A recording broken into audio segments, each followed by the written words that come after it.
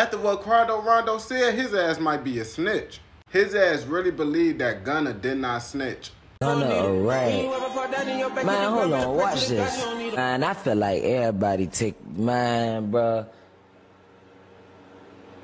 Man, y'all can't say, brother, I feel like a rat is somebody who is in paperwork.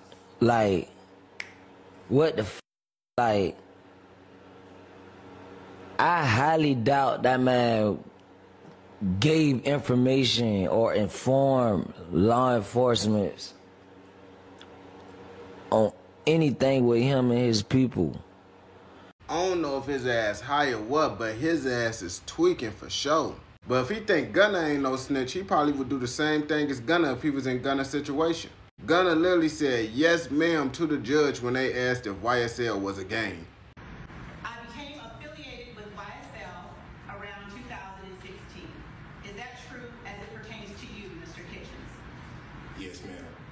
YSL is a music label and a gang, and you have personal knowledge that members or associates of YSL have committed crimes in furtherance of the gang.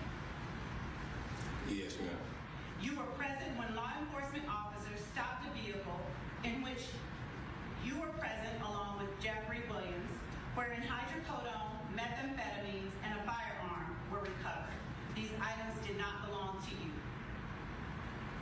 Yes, ma'am. And do you acknowledge the following statement? I recognize, accept, and deeply regret that my talent and music indirectly furthered YSL the gang to the detriment of my community. YSL as a gang must end. Is that your statement or acknowledgement? Yes.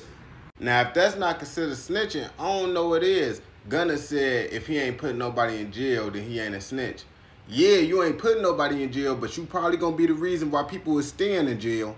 And if you try to make bread without a job, just click tap here in the caption. Once you tap here, click the website that the arrows is pointing to and run up that bread. Would y'all consider what Gunna did snitching or nah?